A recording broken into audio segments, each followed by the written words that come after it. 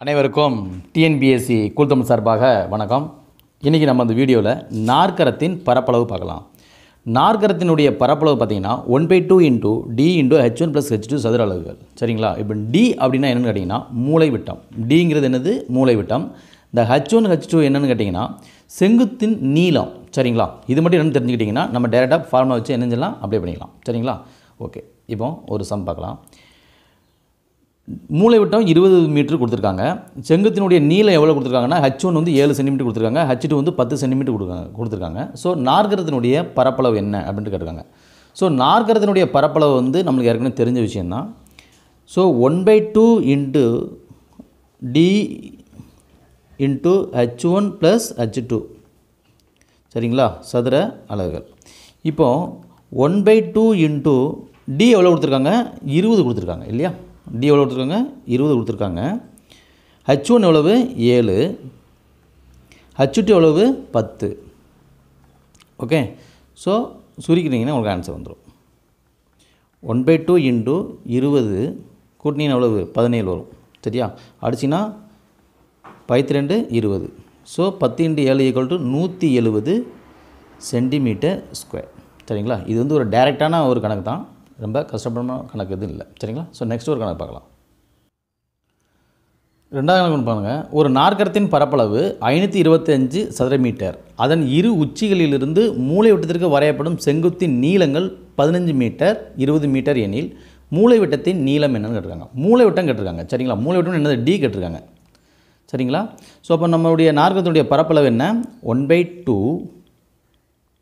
Into D into H1 + H2 சரிங்களா? So 1/2 into D தான் கேட்டிருக்காங்க, மூலை விட்டம் தான் கேட்டிருக்காங்க. சரிங்களா? H1 + H2 கொடுத்துருக்காங்க இல்லை பார்த்தீங்களா? எவ்வளோ கொடுத்துருக்காங்க? நீளங்கள் வந்து 15 மீட்டரும் 20 மீட்டரும் கொடுத்துருக்காங்க. அது போக ஃபஸ்ட்டே நமக்கு என்ன கொடுத்துருக்காங்கன்னா பரப்பளவும் கொடுத்துட்டாங்க. சரிங்களா? அப்போ பரப்பளவு எவ்வளோ கொடுத்துருக்காங்க? 525 கொடுத்துட்டாங்க.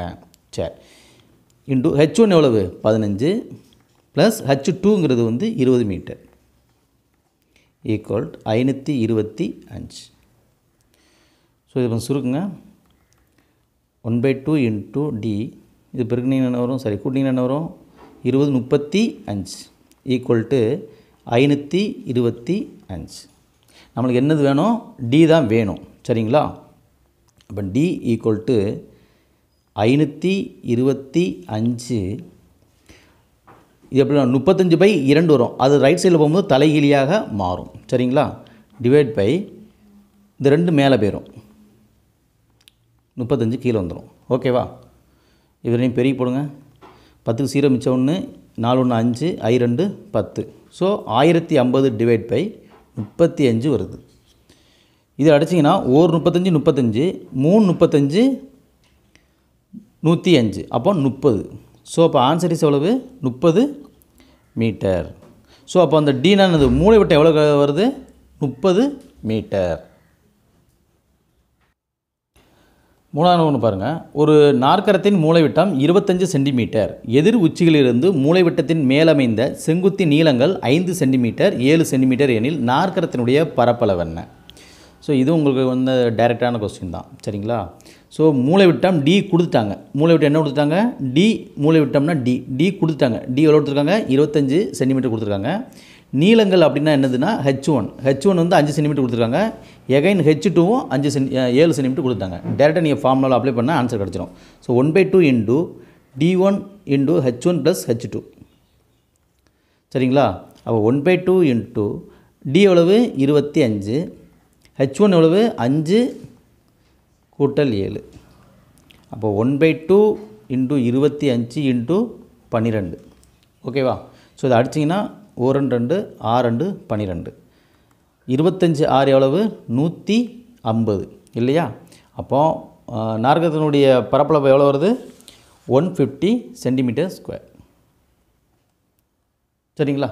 ஸோ ரொம்ப எளிமையாக உள்ள கணக்கு தான். நாற்கரத்தினுடைய பரப்பளவு இந்த வீடியோவில் போடுறேன். கண்டினியூவாக அளவைகளிலிருந்து உங்களுக்கு கொஸ்டின் வந்துக்கிட்டு இருக்கும். சரிங்களா? ஸோ தேங்க்யூ ஃபார் வாட்சிங்.